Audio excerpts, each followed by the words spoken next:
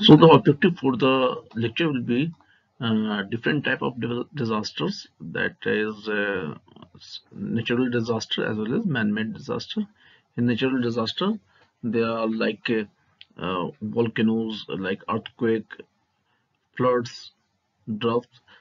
These are all the natural disaster. Apart from that, the man-made disaster like nuclear bombs, like terrorism, like human population. This sort of disaster is man-made disaster, and of course there are different remedies for all this disaster, and that is also known as measure for disaster. And so all of we shall see in today's lecture that what of course we shall go through the different type of disaster and what are the disaster management or measure for disaster. So basically, disasters are hazards that cause destruction or environmental changes. So these are very unwanted or unwelcomed destruction, and that consequence to environmental damage as well. So the types are natural disaster. Actually, a natural disaster is a major adverse event resulting from natural process of earth. Examples include flood, volcano eruption, earthquake, tsunami, storm, and other geological process. A natural disaster can cause loss of life or damage property and typically leaves some economic damage in its wake. The severity of it depends on the affected population. The other one, man-made disaster, actually it's a human instigated disaster, or you can say anthropogenic disaster, are the consequence of technological or human hazards. Examples include transport accident, industrial accident, oil spills, terrorist attack, nuclear bomb. War or deliberate attacks may also put in this category. Other type of induced disaster include the more cosmic scenarios of catastrophic global warming, nuclear war. So basically, of these two types of disaster, that is natural disaster and man-made disaster, in next of our slide, the focus will be on natural disasters. Natural disaster is an act that is caused by natural forces of earth where great change and sometimes loss of life occurs. Now let us what those natural disasters are. The first is avalanche.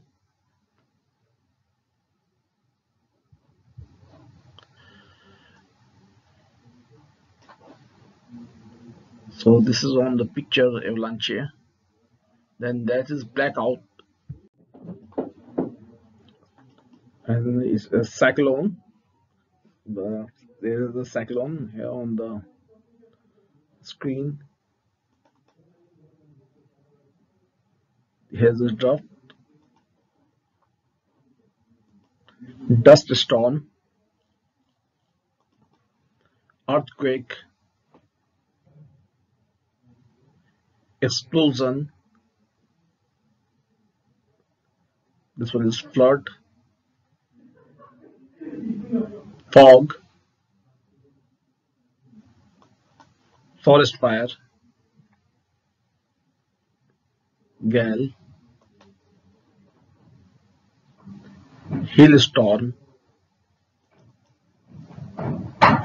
heat wave, hurricane, landslide, lightning,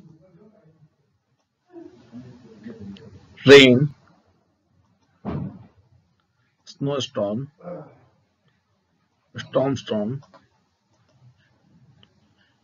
tornado. Here's a tornado, tsunami, and the last one is volcano eruption. So these all are due to of natural acts that can damage the environment, the nature, and destroy life as well. Okay, some of the natural disasters is shown in this slide, and of all these we shall discuss the first four natural disaster, that is cyclone, earthquake, flood, landslide. And the rest of the disasters, they are also very important. That is volcanic eruption, tsunami, wildfire, drought, and avalanche disasters. So basically, in the next of the slide, we shall see the first four disasters and what are their measures or what are the disaster management for this particular four disaster. Among the different disasters, the earthquake is the most important and very dangerous. So earthquake occur due to sudden movement of earth crusts. The earth crust have several tectonic plates of solid rock which slowly move along their boundaries. When friction prevents these plates from slipping, stress build up and result in certain fracture which can occur along the boundaries of the plates or fault lines within the plates. This causes earthquake. The point on a fault at which the first movement occurred during an earthquake is called the epicenter. The center of the earthquake is known as epicenter. And the severity of an earthquake is generally measured by its magnitude or Richter scale. Basically, it is categorized in four different segments. Less than 4 is insignificant. If the Richter scale is in between 4 to 4.9, then it's a minor. Then 5 to 5.9 is damaging one. 6 to 6.9 is destructive Richter scale. 7.79, if the earthquake comes up with this Richter scale 7.79, then it's a major one, and more than that is very dangerous and it's a enormous, you can say. So damage to the property and casualties can be prevented by constructing building in the earthquake prone zones which can withstand tremors. So how this measures can take place. So this can take place. The 3 points is listed here. The first one is strategically placing weak points in the building that can absorb vibration from the rest of the building. The second is to have pads of floors beneath the building on which it can shift harmlessly with ground motion. And the third point, that generally we might have seen in the hilly area as well, where the earthquake is very prone. Wooden houses are preferred in earthquake areas or earthquake prone areas. Generally, a stream channel accommodates average maximum stream flow. However, due to heavy rainfall or sudden snow melt, the quantity of water in the stream exceeds their capacity and water overflows the banks and causes inundation of surrounding land. This situation is called flood. A flood generally does not damage property or cause casualties as compared to other natural disasters. However, it causes great economic loss as it causes widespread contamination. Virtually anything the flood water touches get contaminated. So, what are the main reasons for causing such huge floods nowadays? The main reason for increasing severity and frequency of floods are human activities, that is, constructing road, parking space, and building cover Earth's surface and does not allow infiltration of water into the soil. This speeds up the runoff. Clearing forest for agriculture also increases floods, as we have seen previous lecture that how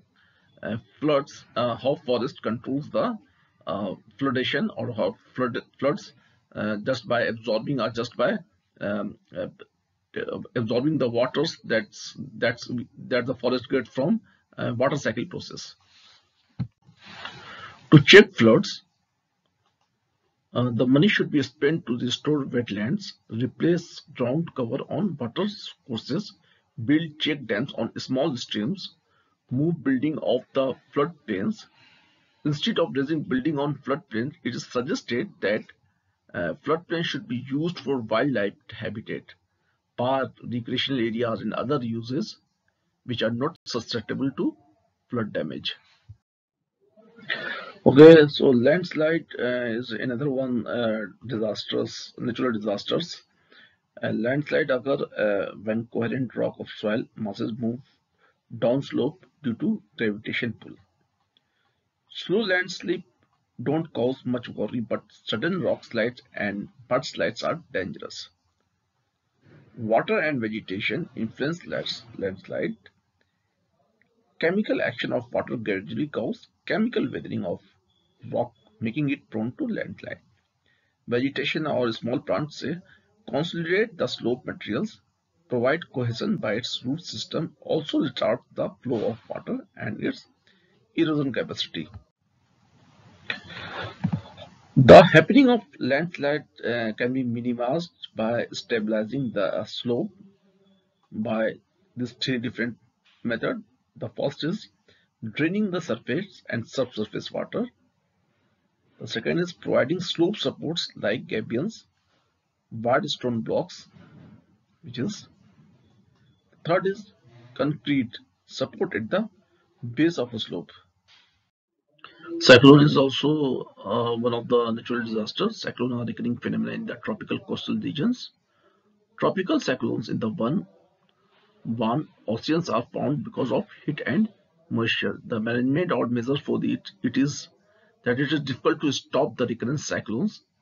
Some long-term defense measures can help to protect us from devastation. Such measures include planting more trees on the coastal belt, construction of dams, uh, dikes, storm shelters, windbreaks, proper drainage, wide roads for quick evacuations. So this is all for today's lecture. I hope that you people will get benefited from it. Thank you.